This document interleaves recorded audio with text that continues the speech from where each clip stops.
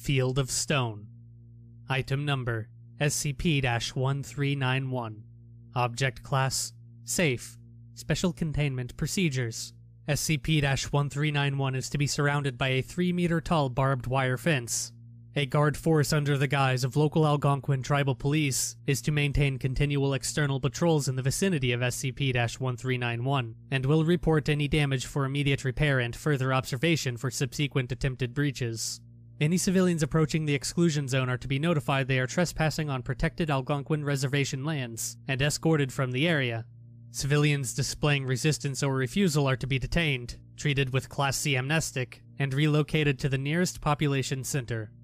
Description: SCP-1391 is a 12-hectare parcel of land in blank, Canada, that borders Algonquin Reserve lands under protected status. The land was previously owned by blank, a local art professor. On the property are, upon last inspection, 137 large, concrete abstract depictions of screaming heads. Engraved on each side of the heads near the bottom is a name and date, later determined to be the designated individual's date of death. Foundation investigation has uniformly determined that names sourced from the stones match those of individuals who have at some point visited the location. Of note is the observation that stones bearing the names of suicide victims are variously disfigured. It has yet to be determined through corroboration of death records and incidental observation that the heads appear at or around the time of death of the individual named on a given statue.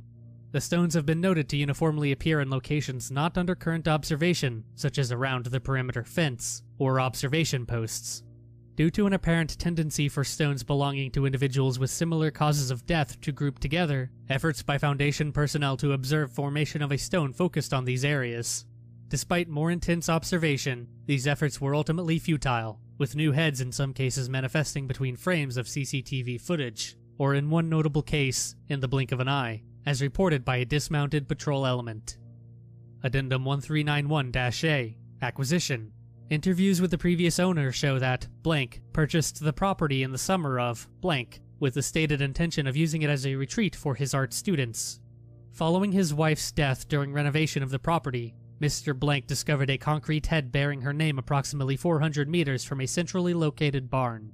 Upon examination of more remote sections of the property, he discovered hundreds of the heads. Patrols of the site corroborate his testimony that in most instances the heads were partially or completely destroyed, with most showing signs of weathering and disrepair. Mr. Blank made the decision to market excursions on the land as an evolving memorial to local personages. The object drew the Foundation's attention following a legal proceeding between Mr. Blank and a visitor to the property. A disagreement broke out when the visitor discovered his daughter's name on a stone, despite her having visited the property only once, and never having spoken to the owner. During an interview with a local asset, Mr. Blank admitted he only had built a handful of the heads himself, and offered to mark those from the ones that spontaneously manifested. The Foundation assumed ownership of the land through what was publicly labeled as transfer of property rights to the adjacent Algonquin tribe. To maintain deniability, Mr. Blank was administered a Class B amnestic, compensated, and returned to society.